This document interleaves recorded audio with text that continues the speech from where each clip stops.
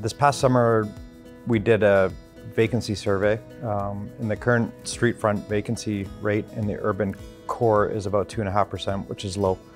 So the Broadway plan with the new developments that will be undertaken will certainly offer an opportunity for existing retailers to expand, as well as new retailers to enter the market. It'll offer consumers more choices. In addition, there's a shortage of large format or bigger spaces available for larger format retailers. So this would certainly give the opportunity for existing large format retailers to expand, as well as new ones looking to enter the market, a place to land.